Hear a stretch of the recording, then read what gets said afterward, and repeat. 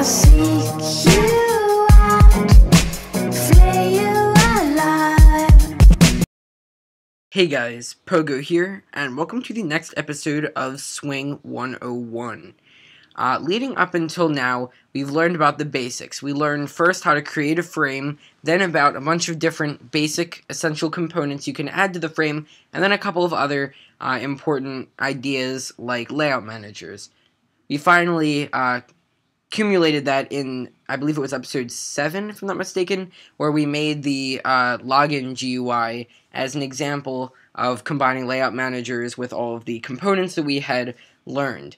So now we're past that. Welcome to, I guess you could call this Swing 102, because now we're going to move on to some of the more advanced components. We already covered, basic text input and, buttons and labels, but here are some of the more interesting, components that you can add. And in this episode, I'm going to show you the J combo box, which is like a drop-down box where you select one option out of a set of options. So we're going to go ahead and do this. Now, I've taken the Swing 101 class, I copied it, pasted it, and then just deleted all of the component stuff. So I have the frame right there, then all the information about the frame. I just took out all of the component examples that we had done before, and now we're going to do another one. And then, of course, once we learn about a bunch of these things, we're going to accumulate it into another GUI test. So to define, it's called a combo box, or you might call it a drop-down box. You use the J combo box class. So combo box is equal to new J combo box. So let's go ahead and instantiate it. And you'll notice that it doesn't have a type parameter. Okay, so it does. So here you can actually specify the type parameter for the information that you want to store here. You'd probably use string or object. In this case, we'll just use string. But you can actually specify, if you have a combo box of integers and it has only integers in it, then you could specify that you want it to only have integers. I think that it's new that they added the type parameter because I don't remember that being there.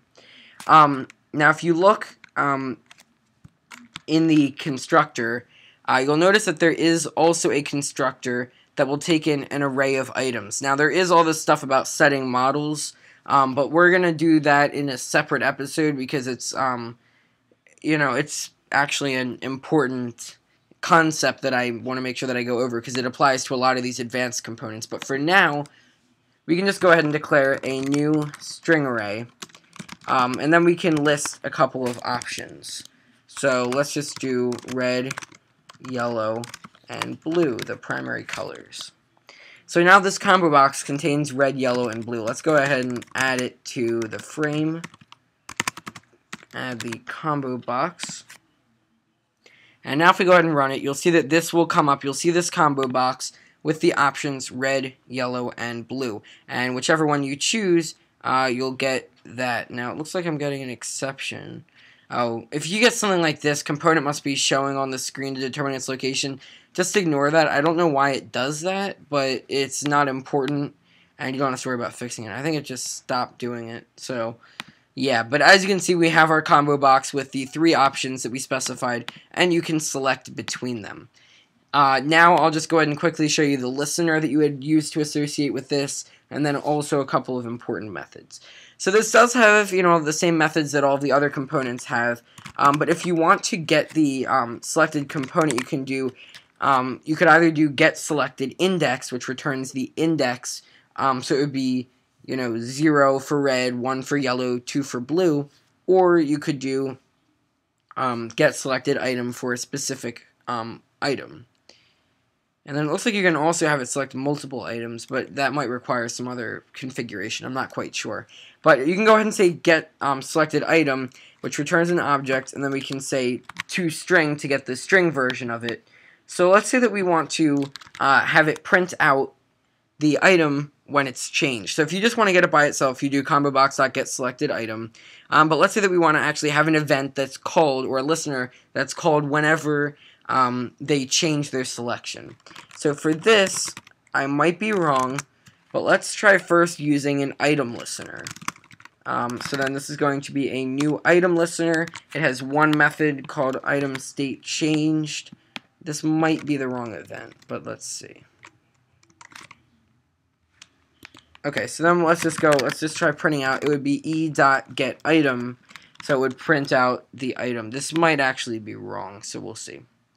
So if I change it to yellow, okay, so it does work, but the side effect is that it is changed.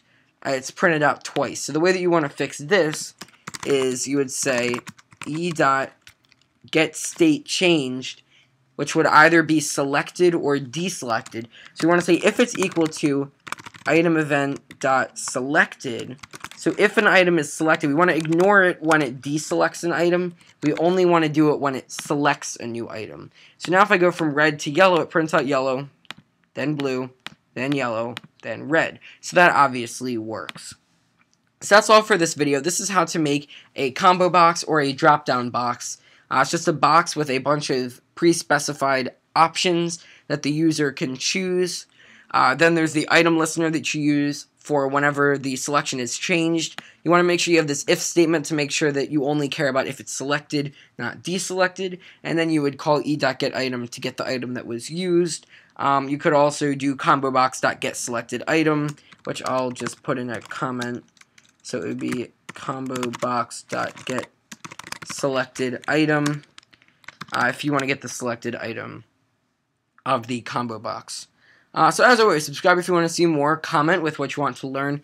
If you like this video, click the like button, and I'll see you guys soon with some more coding videos. Bye, guys.